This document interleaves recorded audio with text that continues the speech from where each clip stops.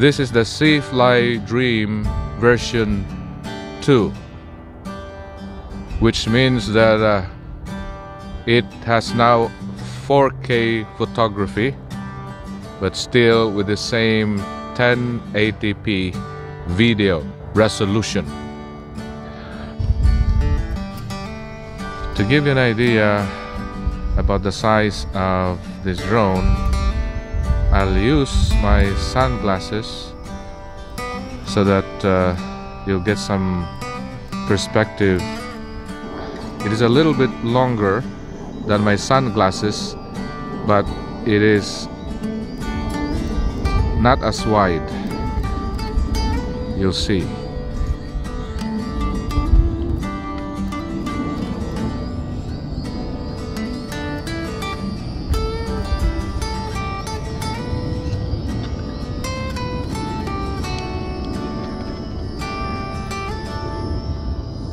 Now you got the idea.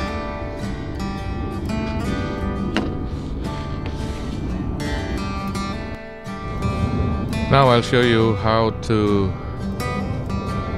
install and uninstall the battery. So this is the battery. To install it, you just put it here at the edge and see. Make sure that it's really latched in, so that it will not fall. And this is how to unlock the battery and pull it out, uninstall it like this. See?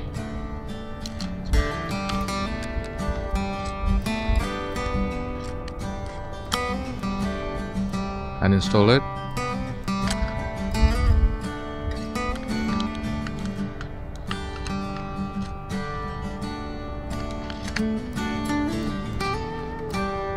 And here is how you turn it on. So what you do is one short press and one long press. Short, long.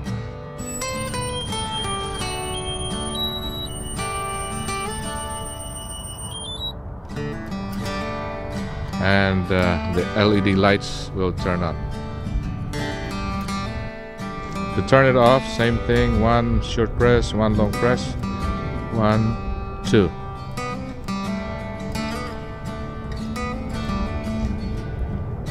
And there it is. So that's how you turn the drone off. This is the remote controller of the Cfly Dream. If you notice, there are buttons here and the joysticks. On the left hand side, the joystick is for upward and downward motion, and then to turn it left or to turn it right. And on this other side is the forward and backward joystick for the drone. Forward, backward, and then sideways to the right and sideways to the left. And of course, here is the power button. Turn it off and on.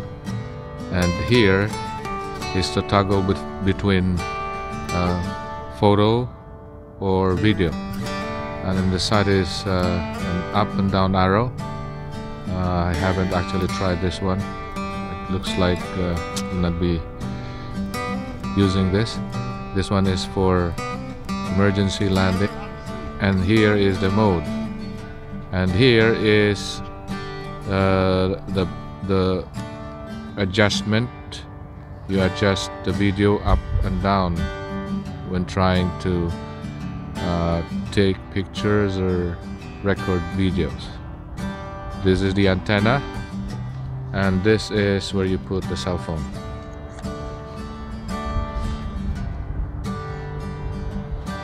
That's the remote controller. and the battery is built in.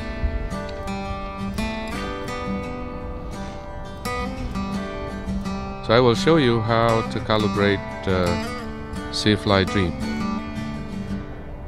First you have to turn it on here. You have to press it twice, short and then long press, and you'll see the LED lights turned on. And then we'll go to the application.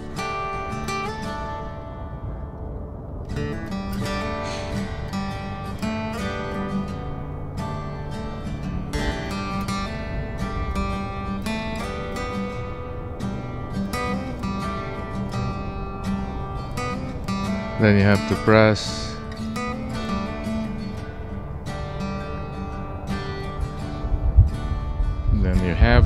here, and it will show you the indicator that says calibration compass, and that's what you'll press.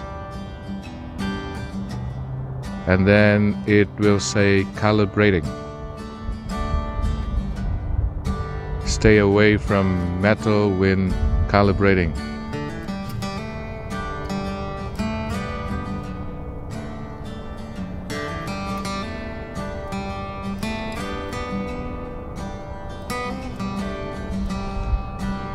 It's taking time.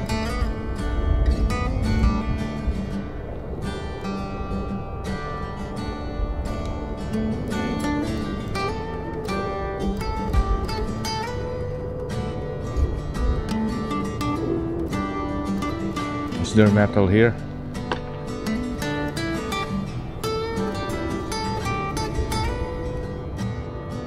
Horizontal rotation, which is like this.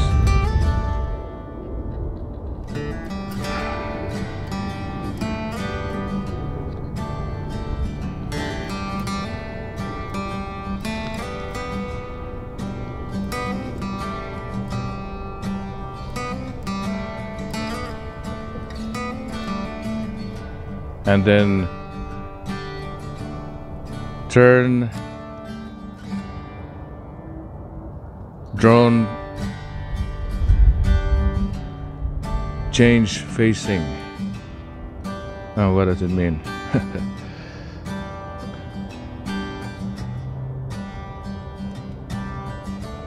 Like this.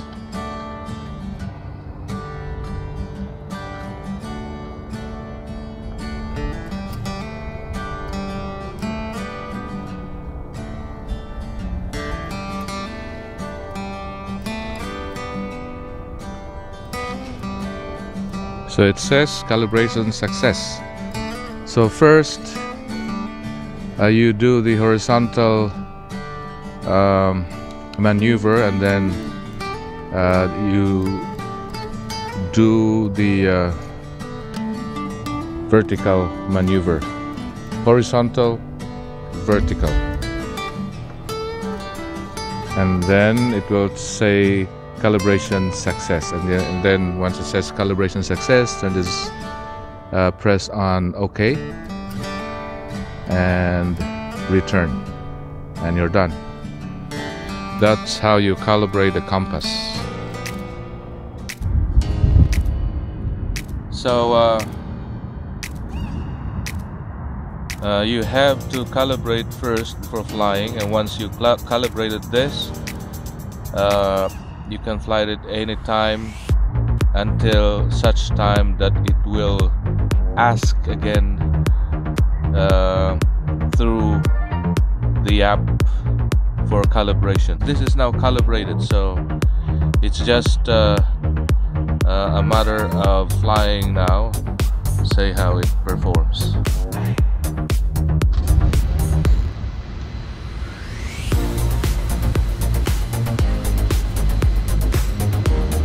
Now it's ready to fly.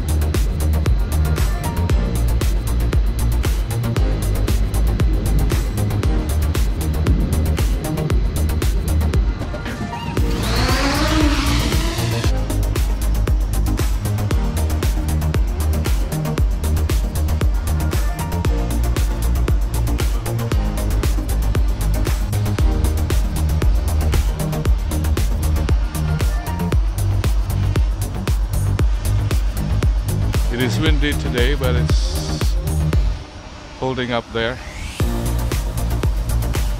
It's holding up.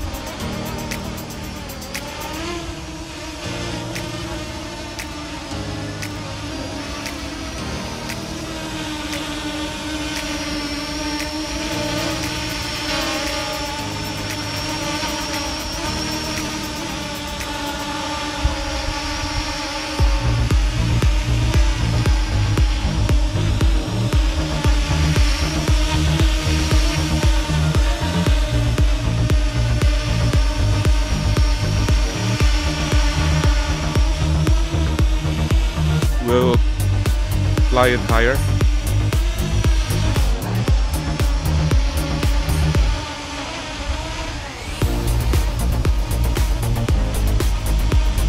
The wind is really strong right now. Still flying.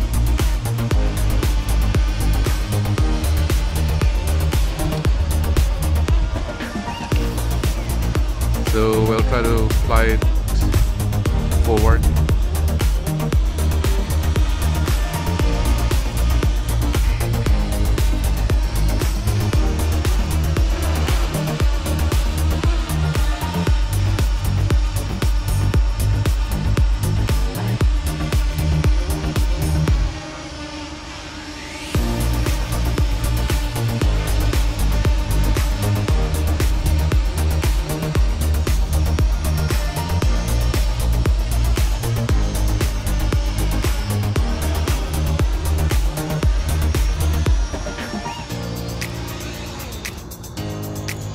Cfly Dream, same as Hero X9P. The Spark is a little bit better than the two of them because of the features and the quality of the video and pictures, but this is good enough,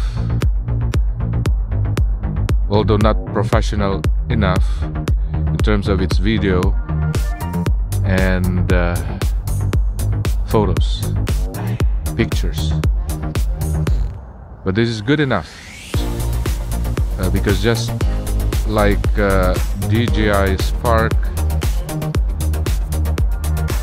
it has a 2-axis gimbal, which makes it stable. It should take smooth videos and good pictures.